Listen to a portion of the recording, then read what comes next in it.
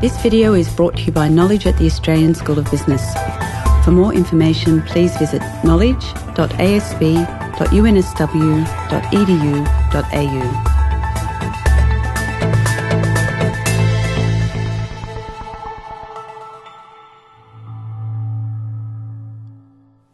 In the past decade, the Indian economy has surged, boosting growth in a dramatic turnaround for a country where, up until 15 to 20 years ago, the economy had been little changed since the end of British rule in 1947.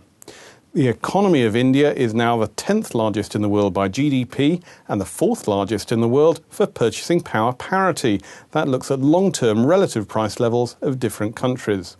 But the question, is this a real boom or a bubble that could soon pop in a similar fashion to where the Asian economic miracle turned into the Asian financial crisis? Kaushik Basu is the Chief Economic Advisor to the Ministry of Finance of the Indian government and also a Professor of Economics at Cornell University. So, Kaushik, can we really start with a little bit of the backstory? What happened to the Indian economy after India achieved its independence in 1947? For the first good 30 or maybe 40 years, the economy grew very little. Very important things happened on the political front. The democratic structure was set up, and very, very successfully so. But the economy, no one would think of describing India as a success story for, I would say, up to the mid-1980s.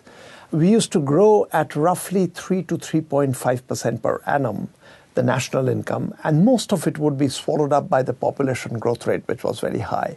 So that growth came to acquire a name. It was called the Hindu rate of growth, jocularly by one of India's very eminent economists, that this must be something written in the scriptures, that India can never grow faster than that. That was the story, which somewhere in the 1990s changed over a relatively brief period and very, very dramatically so. But yes, the early years of independence were India was getting a lot of praise for its experiments with democracy, but very little for the economy. So can we put our finger on exactly when the change happened and what caused that change? I put a finger on the early 1990s, so from 1991 to about 1994. And I think this is the predominant view. And it's easy to see actually what happened. In 1991, with the first Gulf War, Indian economy ran into a crisis for a very strange reason. At that time, India was not a very open economy. So a disproportionate amount of our money was what came in as remittance from Indian workers from the Middle East. With the first Gulf War, that source of money ran dry, and India's balance of payments situation was on the verge of going bust. When big reforms were undertaken from 1991 to 1993 by the then Finance Minister of India, who's now the Prime Minister of India, these were very dramatic reforms. And after those reforms, literally within a year or two, you could see the impact on the economy. 1994, India began growing at 7% per annum. We grew for 3 consecutive years at 7% per annum, which is double what I just called the Hindu rate of growth. That itself was a big surprise. Then foreign exchange reserves. India was used to a hand-to-mouth existence. $5 billion, India was used to that as the reserves. It started picking up in 1993, and within the next 14 years, it had reached $300 billion. Having been $5 billion for 14 years, over the next 14 years, from 5 it went to 300. So things changed very dramatically after the reforms of 1991 to 1993. And yes, there is some controversy, but I think a lot of observers will be with me in describing this as the sort of year when India broke out. The real fast growth really came in from 2004-05, but 1994 itself, it had picked up. So are there any specific reforms, anything you can really nail down as saying that was a real turning point, Yes. That's what changed it? There were many reforms, but if I had to pin down, I would pin down 2. One is India had a notorious industrial licensing system. So if you want to start up a firm, you need a license, and you will be given run for your money to get that license, with the consequence that new enterprise could not come up. This was revoked in 1991. The licensing system was basically thrown out of the window. You don't need a license to start up a new business, number one. Number two, India has always, from the time of independence, been a very open, culturally a very open society. So we would get movies from Hollywood, we would get the newspapers, media, but we were not a very open economy. We used to raise our tariff rates and not allow foreign goods to come in. A dramatic bringing down of tariffs took place from 1991 to 1993.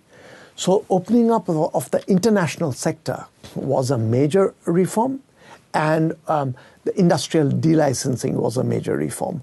There were other things, but I think if you are looking for the drivers of the takeoff, I would point to these two. But bringing down tariffs was quite controversial at the time, and in fact now for many countries they're actually looking at increasing tariffs. Is there a lesson that the rest of the world can learn here between a country with tariffs and one without? Yeah, well, I mean, the advantages of a crisis. I mean, there are things you can do during a crisis which you would not be able to do at another time. So, no, I mean, I'm in no two minds about the need to bring down tariffs and keep them at a very low level. You want trade to be as open as possible. And India did that. So I think this is for all countries, it's worth doing that. Very often it's tied up with currency flows. Do you open the gates to currency flows fully or not? And here I should tell you, India has restrictions on that. So we allow current account flows, but huge capital movements, there are some restrictions. And this combination is working very well for India. Open up the trade, lower the tariffs, keep some restrictions on capital flows. You don't want destabilizing inflow and outflow of currency, but with a lot of openness. But I mean, you're going to study, you're spending, which if you're going to the US to study, you're going to take quite a bit of money out. All those you have no problems. But if you want to invest in another country or you want to let investment into this country, there are some restrictions still on that. So that's really the mix of currency restrictions that we operate under. And if we look at growth now, then GDP in India is powering ahead quite strongly. If you look at purchasing power parity, India's now got up to number 4 in the world, which is a bit of a surprise for many people. It is a surprise even for Indians. I mean, I remember when I began as a professor at the Delhi School of Economics in the late 1970s, 1978, even early 1980s. We would be proud of India's political experiments, but no one really thought that the economy is something that you talk about. And we were reconciled to the fact that that's the way it's going to be. It will be a vibrant democracy with a slow chugging growth. But no, the story changed, and India is talked in terms of the growth leaders in the world, which really 15 years ago we couldn't imagine India being described along those lines. And the figure that you just gave is gross domestic product, where India is 4th or 5th, somewhere very high up there with PPP correction. That, I have to say, part of that is the population as well. I mean, we are a big country, so the population adds to that. But when it comes to per capita income, it's still a country which is down there, but just picking up. The growth rate is just phenomenal. But also picking up, look at inflation. It's almost the sort of Western disease now feeding into the Indian economy. And inflation at the moment, 9%. A year ago, it was up at 16%. Now, that gets to the level where most economists do get a bit twitchy. Yeah. So the inflation has been the big worry. But just to put this in perspective, emerging economies have had inflation which have run to 1,000%, 2,000%, Latin American countries. And by the way, I mean, actually the biggest inflations are Europe in between the 2 world wars and after the World War. Huge inflations. Compared to that kind of history, this is really nowhere. But India is a country with very low inflation historically. So once inflation crosses 10%, politically it gets very destabilizing because the poor and the vulnerable begin to feel the pressures of the prices. However, you have to keep in mind, take last year, India's nominal income grew by about 20%. Inflation was 11%. So inflation took away from that, but it still left 9% as real growth. More food, more clothing, more housing. So there is this cushion of real growth which is allowing us to tolerate a level of inflation which earlier we would not have been able to do. Having said that, one of the biggest challenges for government right now is the challenge of inflation. I mean, no two ways. I mean, a disproportionate amount of my time gets spent in India thinking about ways to tackle the inflation monster. And indeed, the OECD, they've very recently produced a report looking at the Indian economy, and there they do actually say inflation is going to be a worry, and there's quite a lot of fiscal tightening. Is India in the position, a very lucky position that many countries aren't, where you've got rising inflation where you can actually clamp down on it, or alternatively, is it going to gallop out of control? No, I don't think so. Actually, the inflation is bad enough now, but I think we are seeing the worst of inflation behind us. In fact, 1 year ago, as you just mentioned, it was much higher. It's already come down. So I think the trajectory is right. And over the last year and a half, our central bank has acted 9 times to tighten liquidity. The Ministry of Finance, which is where I am based, we are working on tightening our fiscal deficit. So the two are going very much in tandem over about a year and a half. And the slowing down of inflation that we have seen over the last year, I think is a response to these policies. So no, inflation is bad. Inflation is going down far too slowly for my comfort. But I don't think there's really any question of it galloping out of control. However, there has been some speculation because people have seen what happened, say, with the Asian financial boom that suddenly turned into an Asian financial crisis where there was a whole host of deregulation, where the currencies were allowed to float, and the thing just galloped completely out of control. It did turn into a great big bubble. Is there a danger that the Indian economy could be in a bubble situation? There are certain parts of the economy where a bubble can arise, and it would be foolish to say that that can't happen. For instance, housing market. We are not in a bubble, but a bubble can form and a bubble can burst. I mean, we've seen this in the strongest East Asian economies. 1997, that's what you're referring to. No one would have expected that, but that happened. But any good economist should expect that, yes, segments can get into a bubble and collapse. But if you're talking about the growth story of India, there again, I don't think it's a bubble at all. It picked up in stages. It picked up first in 1994, went into 7%, stayed there, slowed down a little bit during the East Asian crisis. It broke into 8% in 2003. And by 2005, the growth was at 9%, which is astonishingly high. But it was there for 3 years till the recent global crisis. It slowed down a little bit. Even in the middle of the global crisis, when most countries in the world GDP was actually shrinking. It was negative growth. India's worst year was a growth rate of 6.8%. So I feel the growth story is here to stay. I mean, it's been with us for 15 years and we are going to live through that. But there will be segments bubbles will form and bubbles will go. We try our best not to let that happen, but we know we have to live with some.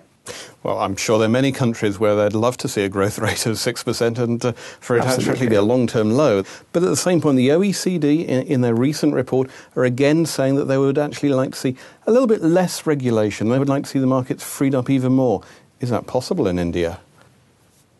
It certainly is something that we should go for. So I am with the OECD on this. And even within India, if you look at the debate that is taking place, there are important areas on which we have restrictions currently, but there is talk about opening up. I'll give you one sector where I've been a part of the debate. Retail outlets. India does not allow multi-product retail. The big companies are not allowed to operate in multi-product retail. Walmart can't be there, Tesco can't be there. But there is now a discussion and a debate that this is a segment that ought to be opened up. You allow foreign direct investment to come and big corporations will come in. Now, I don't know whether it'll happen, but this is being debated. It's very likely. Likewise, there are several areas of reforms where I think a lot of the Indian opinion is going in a direction that OECD is talking about. So this does not come sort of as a surprise to what is being talked about. But yes, there are indeed important reforms still to be undertaken. And finally, what can Australia learn from all of this? What can it learn about freeing up the markets and having less regulation and just a free market economy? You know, Australia has done very well. I mean, among industrialized countries, Australia stands out in somewhat of a similar way that India stands out among emerging economies, because you're liberalized from about 1985 or so. Australia began liberalizing, and it's seen actually a lot of the advantages of that. And likewise for India. But the general story, I think, has to be kept in mind that trade is worthwhile, opening up trade and allowing that to happen. You need regulation. You can't run a modern economy without government regulation. but you have to keep it moderate.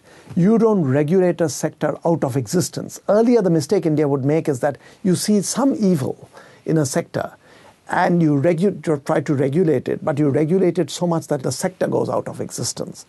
That's the kind of thing that you have to guard against, and that's true for India, that's true for Australia. Kaushik Basu, thank you very much. Thank you very much, Julian.